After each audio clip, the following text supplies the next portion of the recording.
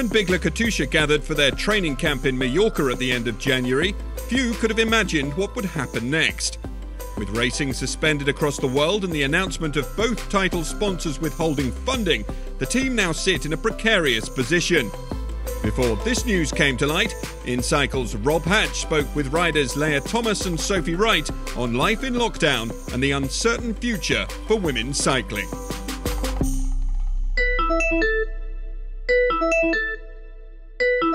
Hey Leah, how are you? I'm doing well, how are you? Not too bad, thank you, considering. Whereabouts are you?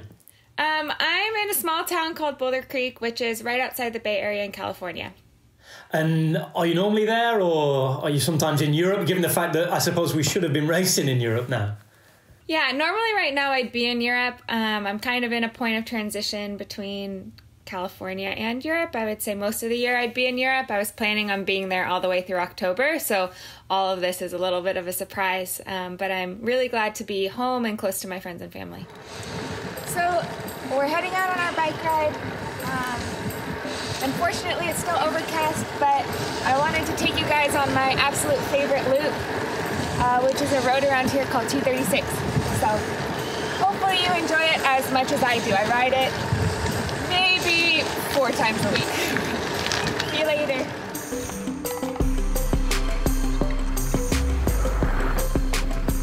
We're really fortunate, actually. So I flew home from Spain. I bought my ticket and was on a plane within a couple hours. It was totally unexpected that I was coming home. And I landed and I got the text message of no riding outside in Spain. And I have a little apartment and it was just gonna be me in that apartment. And I was like, oh my goodness, thank goodness I'm not there by myself. I would be really, really hard to be in a foreign country all by yourself for that long with so much, thrown up in the air. Where I live, we are allowed to ride outside, either by ourselves or with whoever we live with. So I'm super fortunate with that.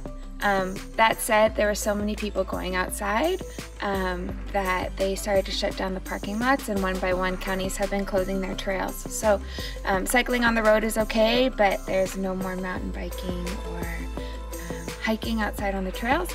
So we're in Big Basin State Park, which is a beautiful park with all these redwood trees, and for now, as of a couple days ago, it's closed to the public. So hopefully in the future, when it's open again, when all this is past, I can show you some of the awesome trails that are back that way. Yeah, I'm really fortunate. I really feel for everyone who has had to do all of this alone and had to do this all inside. So I wish them the best, and yeah, hopefully we can all get through this together. Thanks so much for having me. This was great. Thank you, and I hope you see you back in the Bigla kit soon and winning some races.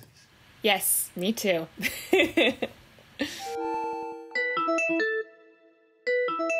Hey Sophie, how's it going? Hi Rob, yeah, I'm good, thanks. Really enjoying this weather, but come in for a bit of shade now. Where do you find yourself? Where is it totally tropical at the minute? Well, I'm in tropical Norwich, actually. Yeah, I live about 20 miles from the coast, so it's pretty tropical here. Well, strange weather, surreal situation. How's it felt these past few weeks? Yeah, it has been really weird. Of course I'm going out on my bike nearly every day, but I'm kind of going out and it's I'm training and it's what am I training for? So I have had to, I've spoken to my coach and we've kind of just taken just a step back really, and kind of thinking that I don't need to be doing any kind of race-specific efforts and stuff at the moment at all, because we don't know when the next race is for the foreseeable future. Tokyo 2020 might have been a bit early for someone like me, being so young, but now that it's in 2021, maybe I get more of a chance. But to be honest, there are so many good Brits who could be in with a chance. So we'll see what happens. And the thing is, there's lots more opportunities. So I try not to put too much pressure on myself, because I am still young and still kind of learning the craft really of the road racing, because it's much more to just the kind of physical and mental side of the sport. It's so tactical, and you've got to be so kind of clever and saving your energy, and we'll see. But there's always another 4 years.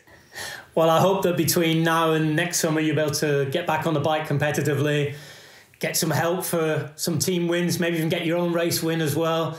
And we hope that there's lots more racing to come this season. And for now, thanks for talking to us.